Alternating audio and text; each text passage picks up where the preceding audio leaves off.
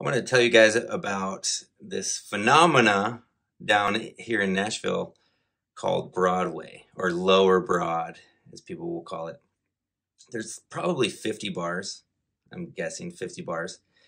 And each one of those bars has 3 or 4 levels. Each level has a stage, and there's a band playing from about 11 in the morning, 11 midday, till about 1 or 2 in the morning. So there's music from 11 a.m. to 2 a.m. every day on 3 or 4 levels. There's a whole strip of bars. So we're talking 150 bands going all day. And most of these places have the same set times.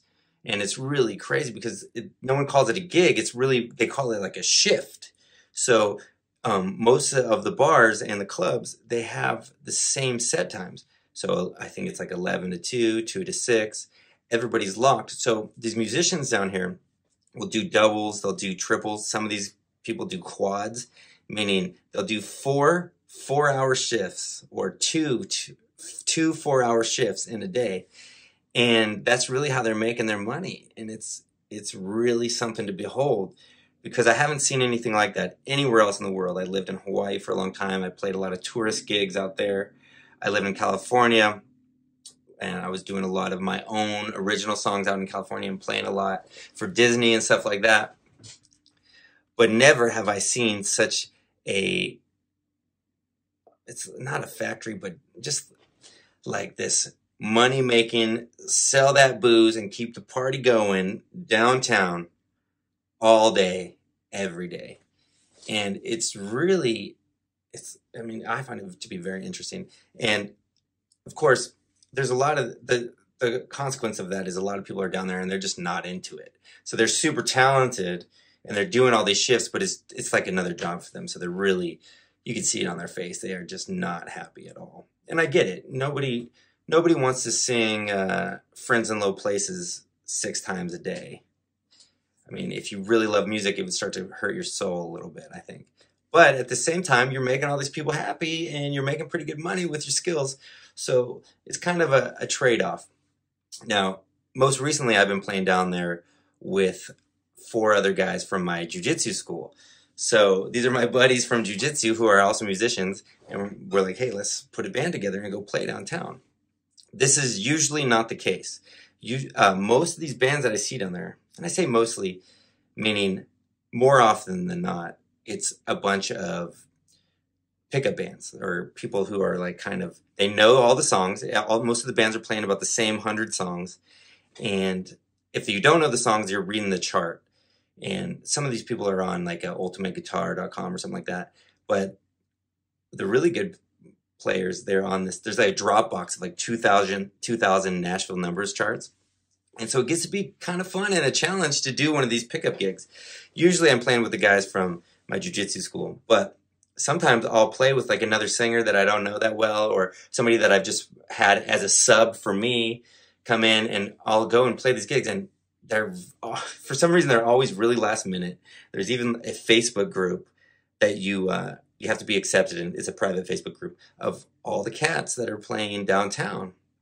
And if someone needs a sub, they'll put it on this Facebook group, and a lot of these people will just show up. So I've hired some people in a last minute emergency situation, and I've stepped in. Like, let's say I'm playing and I get a text that says, hey, can you play at Tootsie's at 6? And I'm getting off at 5. Well, I'll just wheel my stuff out the back door and right over to Tootsie's and then play another set.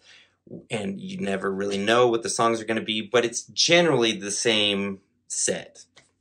Super interesting, and it's a super fun challenge if you are in the right mindset. You have to be so unflappable. If shit hits the fan, you got to be ready to just roll with it. And when I've done it as a sideman for people, it's super, you just have to have this, like, it's no big deal. And at the same time, I'm going to make this sound as good as I possibly can. So the singer will turn to me and say, can you play Pour Some Sugar on Me? And I'll just say yes. Or the worst is when they ask you, do you know this song? Do you know this song? And there's no the word no means so many different things to so many different people. Some people, you say, hey, do you know this song? To them, that just means they've heard it before. Other people, if you say, hey, do you know this song? That means they actually worked out the real parts off the record. So that's really not the right thing to say. Hey, do you know the song? But I usually just say, let's just play it. Even if I don't know the song, I'm like, just play it. If I can't find the chart in that 2000 chart Dropbox of Nashville numbers charts, most of these are songs that have been on the radio and I've heard them, or they follow the general format of the way popular songs work, and you can make it happen. You don't need to know it to get it across the finish line, unless you're the singer. The singer, on the other hand, you gotta at least know the melody, because these places are crowded. They're crazy crowded with drunk people having a great time. You at least gotta be able to sing the song well enough to where they can sing along. Otherwise, let's say that you go to the 6th chord instead of the 4 chord. It'll probably be okay, and then the next time that part of the song comes up, you remember, oh, okay, it doesn't go to 6, but the melody worked on either one of those chords. You figure that stuff out on the fly, and it's no big deal, but at the same time, you really want to make it sound as good as you can. So don't get me wrong, not everyone is doing this the same way that I am. Some people, they just learn their songs and they only do what they do, and they don't really like to touch any other songs. So other people are down there just getting drunk while they're playing, and it sounds like shit. That's not for me. I'm looking to make the experience super musical, and because I love music and I want to get better. So that's part of the reason. If I take a pickup gig like that, it's definitely not for the money. It's to learn something and really just have a good time. I could see how a lot of people down there, they could just get real burnt out on this constant same vibe. Everyone's getting drunk. It's not really about you. Let's say that you really want to be an artist and you're down there and you're doing that to make money. It's going to suck the artistry right out of you, because it's not about you. That's what's liberating, is you can just play the songs and enjoy yourself, make some money, because it's not about you putting on a show. But if you want to be an artist and you're down there and you're just one of these 150 bands that's going at any time, it's probably going to suck the life and the inspiration out of you. Maybe. I know people that do it. There's a singer down here who actually is from California, and I just totally respect her. I've never really played a gig with her, but I see that she writes her own tunes and does her own original shows, and she's killing it down there on Broadway. And they say that, like, on the weekends you can make some big money because the tips are really big. Now, when I'm the leader, I really have a great time because I think I'm funny on the mic. Maybe I'm not. But I do have this like unflappable attitude of I'm going to make it sound as good as I can, but keep the party going at the same time. So if you're too stiff and the songs aren't sounding the way you want them to, it's going to get in your head. The audience is going to see it. They're going to bounce. They're not going to throw the money in the tip jar. But a lot of times the standard is like $20 per request.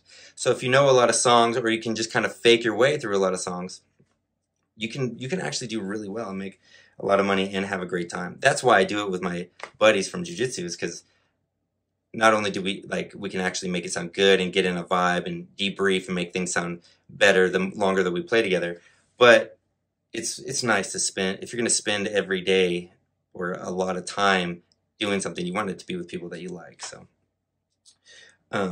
Nashville's Broadway. Maybe I'll make another video of like the songs or the crazy stuff that's happened down there. I mean, stuff from like, guy will put in $100 to hear Sweet Home Alabama.